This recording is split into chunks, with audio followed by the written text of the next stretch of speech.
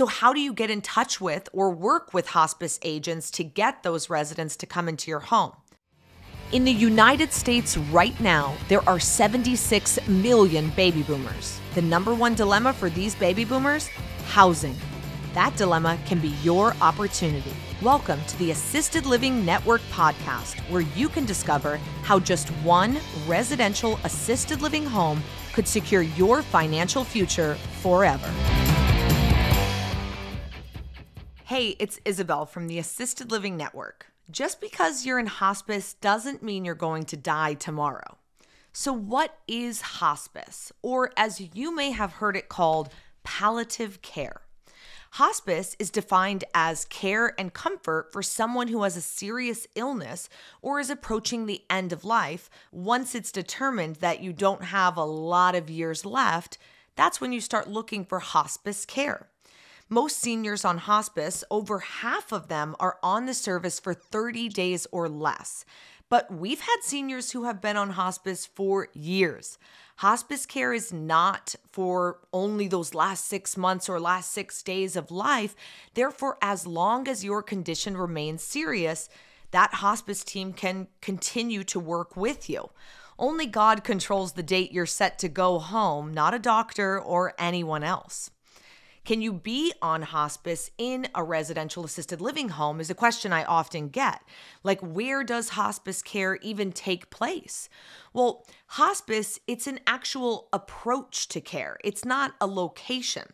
So hospice care can be provided in a hospital, in a nursing home, facility, or a residential assisted living home, as well as at your own home. You can be in many different places and receive this specific type of care. If you're in a residential assisted living home, they may come to you and help you one-on-one, and this would be on top of the regular caregivers who are already working in this care home. So when someone is at high need towards the end of life, this is a beautiful thing to be able to offer. This person or this team is available to you 24/7, and they visit regularly, if not daily. Who determines if you need hospice? Well, if you feel that you're getting towards the end of life, a family member, a doctor, or your own residential assisted living home that you may be living in, they might call to help get that set up for the senior. And if you're wondering who pays for hospice, this is a really beautiful thing. It's usually paid by Medicare or Medicaid, and it's covered by most commercial insurers. We were shocked to know that it's a free service for most people, and it's a really beautiful thing.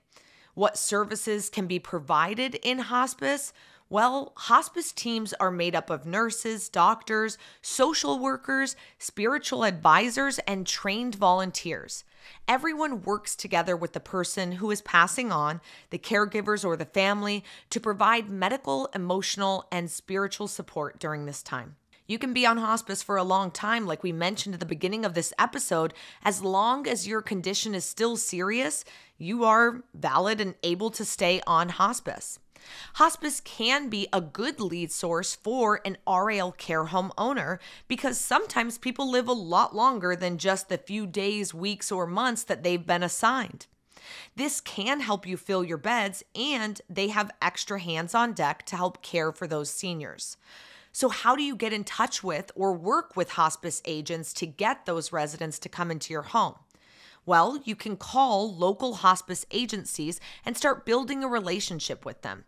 Get on their list of recommended homes and build that relationship. At the end of the day, residential assisted living always comes down to relationships.